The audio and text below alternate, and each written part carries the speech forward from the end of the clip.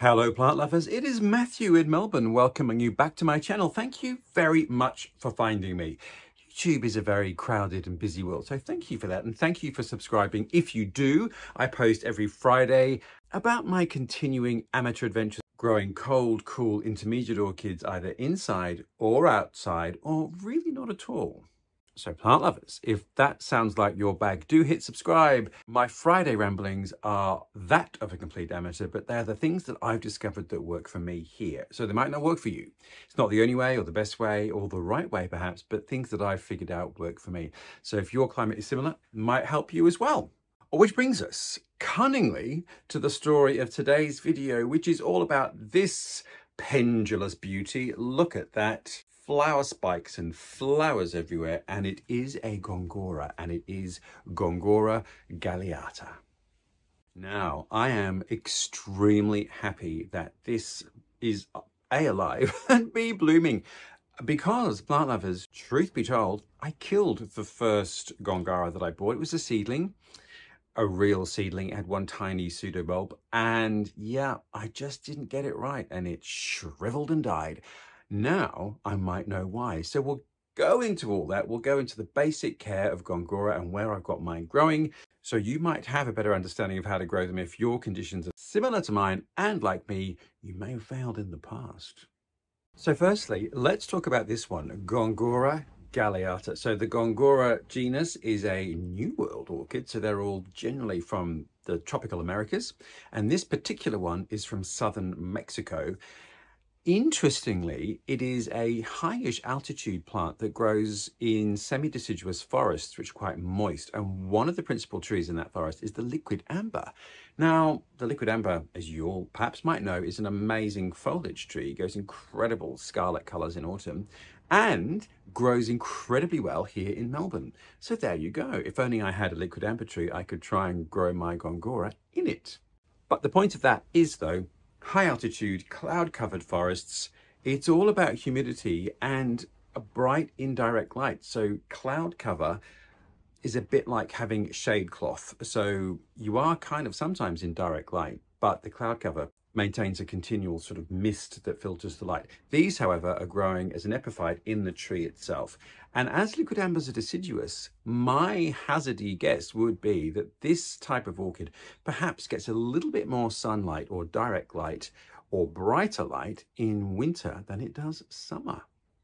Now, the Gongoras are related to Stanhopea, and you can see that the pseudobulbs, well, the whole growth pattern is very similar. So we have these pseudobulbs growing close to the soil and a couple of leaves sprouting out the top. One of the differences is, though, that the flower spikes don't sort of penetrate from below the pseudobulb. They are actually coming out from just at the base of the bulb and arc over and down. So you don't need necessarily a basket for these. They can grow in a pot. You're not going to stymie your flowers, but we'll get to that in a minute. The Gongora genus was named after a Spaniard who was the governor of Peru for a while, and he was Don Antonio Caballero y Gongora. And he was Viceroy of New Granada, which is now Colombia and Ecuador. That was all in the late 18th century, and this genus was named after him, Gongora. And galeata is interesting because that is Latin for helmet. And weirdly, when I was Googling translation, galeata in Romanian, which is very Latin based, actually means bucket. So you guess, tip a helmet upside down, it becomes a bucket in Romanian. However, I am not completely sure quite what the helmet attribute is to this, but nonetheless, that's what galeata means. All right, so we've alluded to the foresty homeland of this orchid, which gives you an indication of how you might need to grow it. So one of the things about high altitude environments generally, not always, but generally, is lots of cloud cover, i.e. humidity. So not the same humidity perhaps as you'd get in a lowland tropical forest, which is evaporation and humidity, but this is cloud cover, so lots of moisture in the air, which again also acts as a bit of an umbrella to the sunlight. So one of the key things to these plants, and I did manage to find one image of it growing, and it was on the branch of a liquid amber tree, and it looked very verdant, very green, very mossy, relatively lowish light, but that's the thing. Kind of a constantly moist environment. Asterisks. So it is a plant that doesn't want to dry out. And during its growing season, which is basically spring, summer, early autumn, it doesn't ever really want to dry out. But in the late autumn, winter period, it is a little drier. So it will want to dry out a little bit, but not completely. So essentially, just ease up on your watering, but not a plant to allow to dry out. And I think, plant lovers, well, I know, that was the issue with my seedlings. So seedlings often need slightly more pronounced versions of the adult plant's care, particularly in cultivation. So if you have a seedling Gongora, I would be growing it in a very moisture retaining medium, and I'd be keeping it sort of warmish and humid for the first couple of years until it really oomphs up. Mine didn't, because I was keeping it a little too much on the dry side and in too much bright light, I think. Anyway, I've learnt my lesson.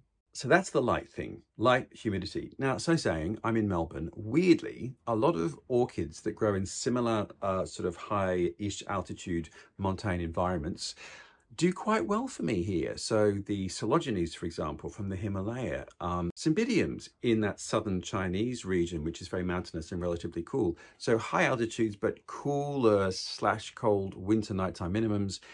Humid, but not tropical humid. So that is an environment I can try and replicate quite successfully in Melbourne. And that also includes high altitude, but cooler growing orchids from the Americas, because a lot of Peruvian high altitude orchids do extremely well for me here as well. So if you are in a temperate / moist Mediterranean climate like Melbourne, our winter minimums in the inner city where I am don't freeze. They can get down to 2 to 3, 4 degrees, 5 centigrade. So that is the high 30s, low 40s Fahrenheit. Close-ish, but not that close to freezing. The further out you get from central Melbourne, the cooler the winter nighttime minimums can be, and you can certainly get sub-zero and frosts in the outer part of the city, but not where I am. So that kind of weirdly replicates those mountain environments, just not with the cloud cover and that cloudy humidity. That you provide with a hose.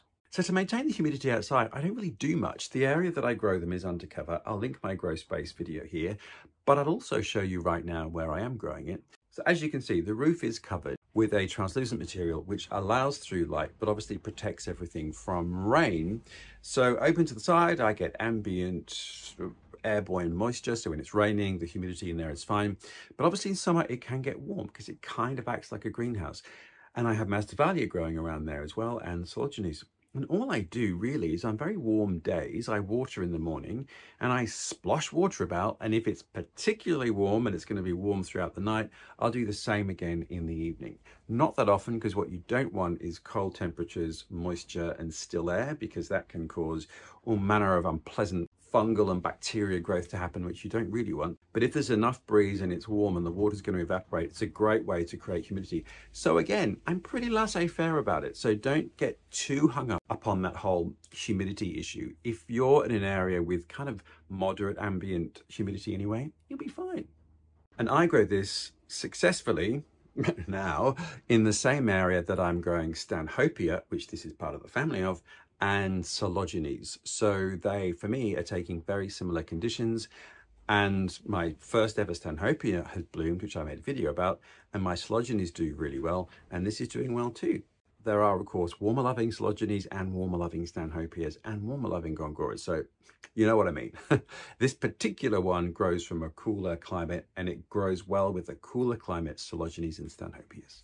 So potting wise, as you can see, plastic in a plastic hanger. Oh my goodness, so aesthetically unpleasing to me. I know, roll your eyes, go ahead.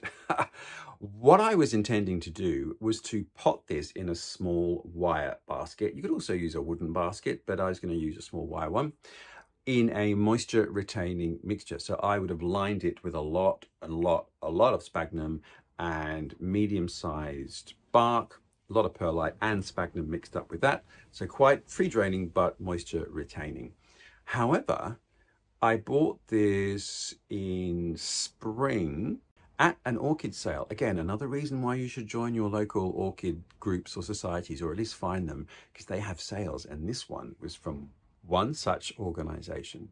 And as you can see, it is a mature plant. So it was a division of a mature plant. kind of easier, I think, perhaps to get going with than the seedling that I clearly failed with. But now I understand my Gongora more. But before I really had a chance to repot it, it burst into bloom. So I am now going to leave it, and perhaps in late winter, spring, I'll repot it before anything should happen. The other thing is it's also producing new growths at the moment. There's one there, there's another one in there. I can see quite a lot actually. So not, well, yeah, you don't really want to repot something while it's in bloom. Never a good idea. So with this one, I'm going to wait until it's kind of in stasis, which is probably going to be in winter, coming into spring, and then I will repot it in a basket, which will just look a little more attractive. And in fact, why not? I'll make a video about it because it'll be something for us to live for, the repotting of my Gongora. One of the things that is written about this is the fragrance, the lovely fragrance of the flowers. Lovely perhaps is not the word that springs to mind. Now, it's not awful. It's not like a catty smell, although my dearest other half, the good doctor, thinks it does smell like cats, but it does smell like a really dialed up, sweet, spicy smell. Not terribly unpleasant, but I'm in a relatively small room and it's certainly smellable, let's just say. So it is a fragrant orchid. So bear that in mind if you're growing it indoors, if your climate can't take it outdoors, because it is going to perfume the air. And I think it's a fragrance that might be an acquired taste. Now, the other thing then is the flowers themselves. Now, look, aren't they beautiful? And what I also love is that kind of corkscrew, the beautiful form of the flowers before they've opened. Very symmetrical. It looks like sort of 70s metalwork, doesn't it? And then the flower, so the flower buds, as you can see, are curling up. And I guess that might look like a helmet, maybe a Roman helmet, possibly, or a conquistador helmet, given that it was discovered in the New World and named by the Spaniards. But then when the flower opens, as you can see here, it's pointing up and it opens and looks very orchid-like. And in fact, that kind of cluster doesn't look dissimilar to some of these smaller pendulous cymbidium species types that you find. Anyway, so that's what it looks like. And this is just covered in spikes all the way around, which is absolutely wonderful. Colour-wise though, not the most thrilling. It's sort of like a mustardy colour with a little bit of gold to the centre there, but mustardy, khaki, yeah, not thrilling. But what is thrilling though is the sheer volume of them. So I have made a video about dull, small orchid flowers, bless them. I would class this in perhaps the dull flower spectrum, but the sheer volume of it makes it very sculptural and beautiful in my mind. So although the flower might not be colourful, the mass of them is just divine. So I'm really loving it. Food-wise, nothing outrageously different. In winter, of course, it's not dormant, but it's liking to be on the drier side. So you're dialing down your water and eliminating any feed. And like many orchids, like Stanhopeias and Slogenes, for example, when you start to see the growths happening is the time to really get into feeding. Now, weirdly, I'm filming this in February, which is towards the very end of summer here in Australia, and I've got new growths coming, which means I'm going to continue to be feeding this through into autumn and probably early winter, because that's what the plant is telling me it wants. When those new growths have matured, I would then stop with the feed.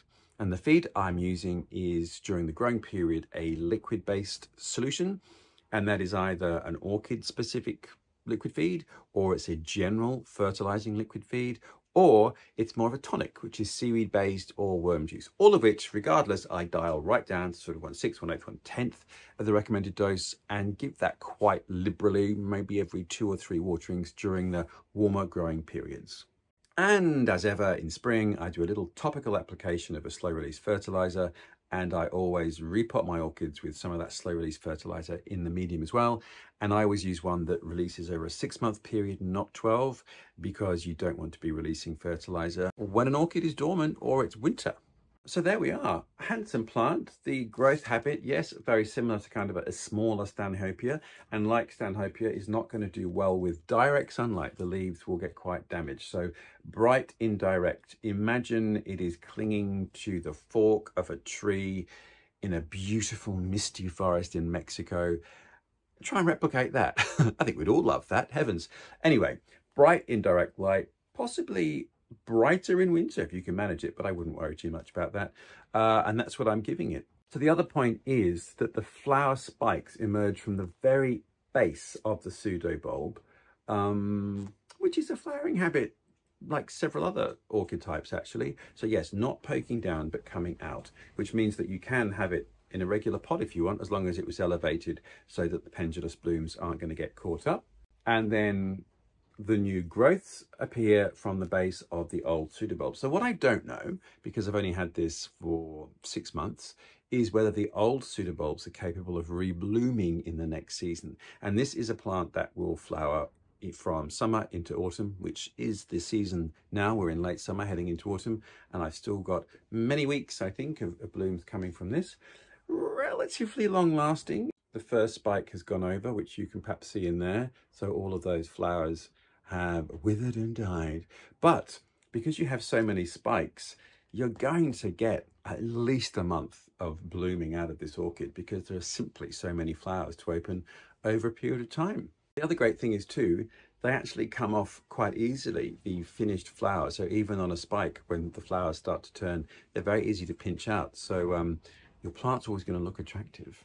And with the watering, hanging them in such a device as this, or in a basket or a wooden basket, means that obviously they are going to free drain like there is no tomorrow. So obviously your mix is free draining, but as the plant is suspended, it's going to dry very quickly. And because of the ambient air around it, it will also dry and evaporate faster. Of course, plastic evaporates slower. If this was in terracotta, it would evaporate faster. And if it was in a basket that was very open, that would evaporate faster as well. So all of these things, you kind of got to figure out what's your own microclimate and how you're potting something. But this, as it is right now, will retain more moisture than it would if it was in a wire or a wooden slat basket with lots of sphagnum moss. So bear that in mind. Depends how hot your ambient temperatures get. So there we are, plant lovers. Gongora galeata, after Don Antonio Caballero y Gongora, who is now immortalized forever in this plant. I am so thrilled with it. It is doing really, really well. I'm slightly tempted now, like all of these things. Once you have a success, think, oh, maybe I need to get more Gongoras in my life. Well, watch this space. There are some which have sort of slightly more colorful flowers, so we'll have a look, we'll see. But otherwise, I'm really happy with how this one's going, and it's going to make me happier when it's in a basket with sphagnum moss. So watch this space. And to watch this space, you'll have to hit subscribe. I do post every week on a Friday. Very amateur ramblings, but if that is your bag, hit subscribe, join me on my journey, and we'll see what's going to happen next week. But until then, plant lovers, take care wherever you are, and I'll look forward to seeing you next Friday.